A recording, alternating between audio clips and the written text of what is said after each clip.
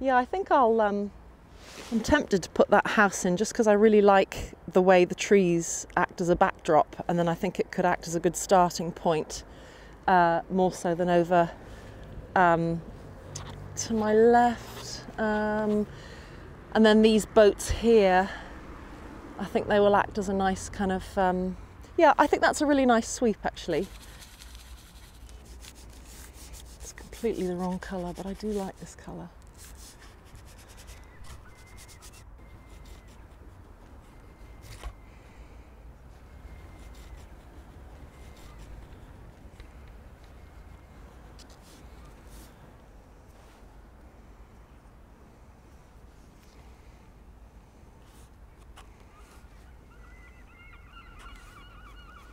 Those orange buoys, I think I'm going to remember to put those in. I think they're going to be a welcome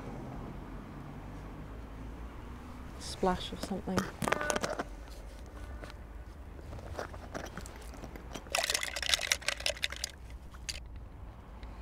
It's so exciting to see this water changing and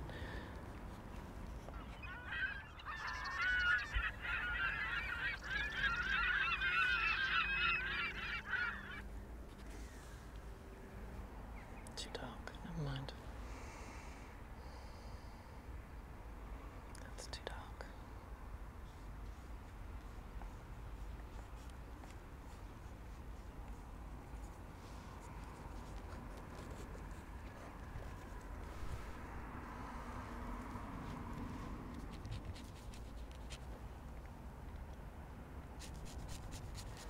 Yeah, I think I've got to the point where I risk overworking this, so I think I'll quit so that I don't have an overworked sketch. It's better to live with an underworked one.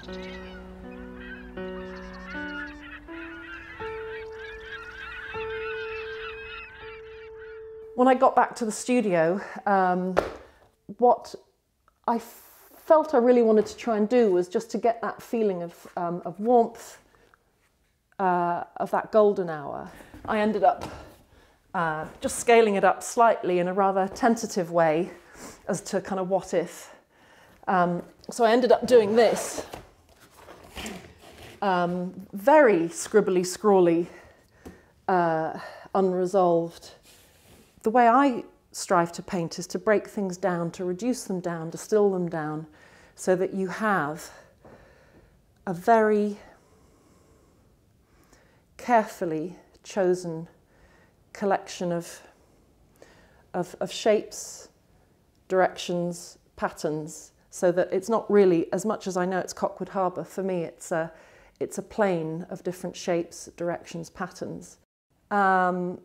So yeah, it's pretty much kind of rendition after rendition after rendition until you get to a point where you go, right, I'm ready to get on with the full painting.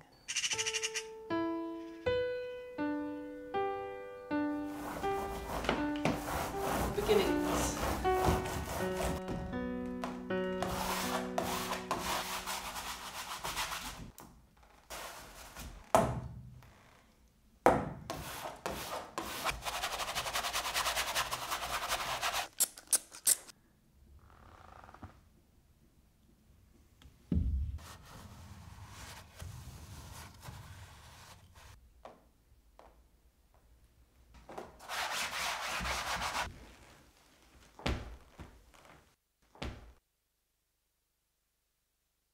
I have to trust the process, basically.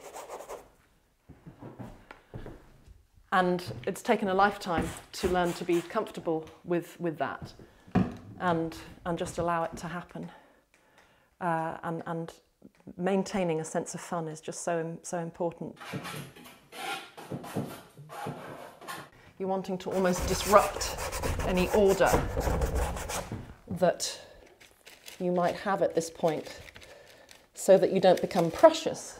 If you become precious with a painting in the early stages, then you're kind of done for. That's why it should look like a dog's dinner.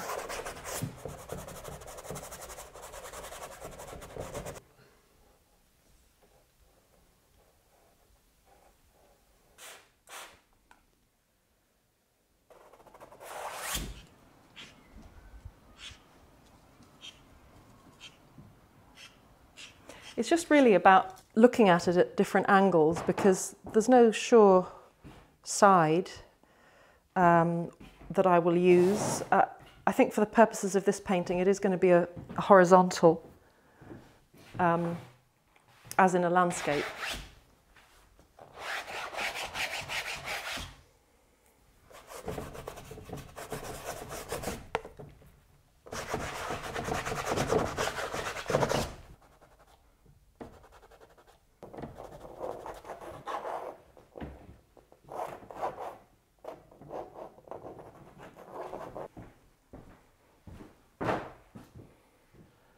But where to go from here?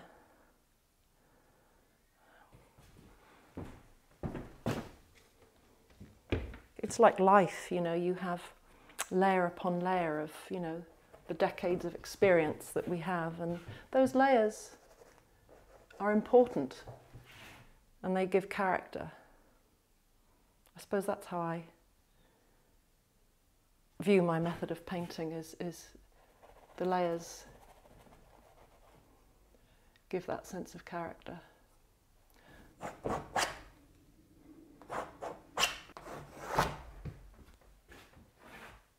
There, I needed that vertical.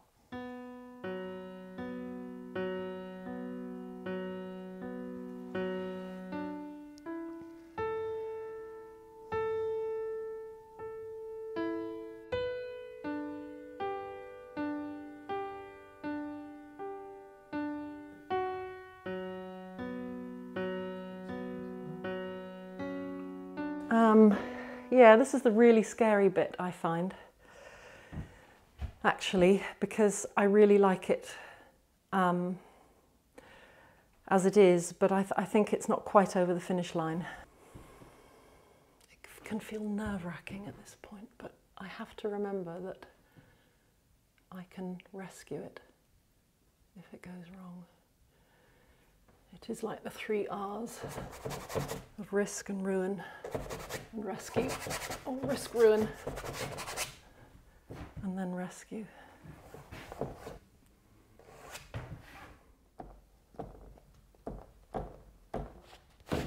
Starting to appear, which most of which I'll probably obliterate, but where I leave it, I think it's going to, because the kind of rock and roll bit in my mind is up here, just with that light, I think.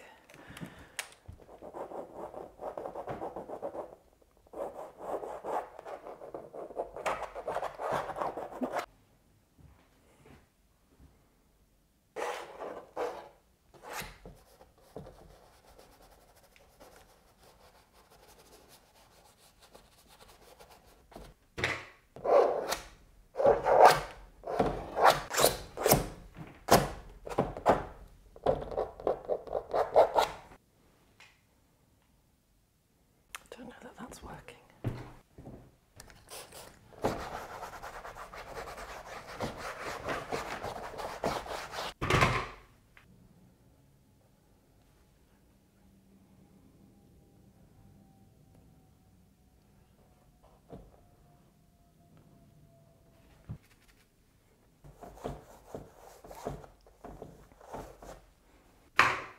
Scumbling things.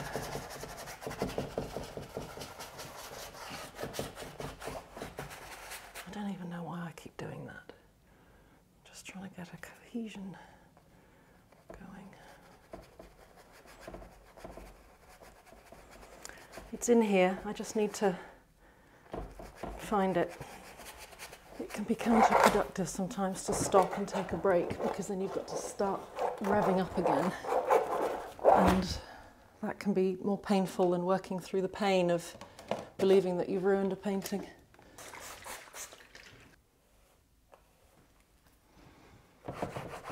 Too fussy. Right, I'm going to have to walk away now. Let that dry.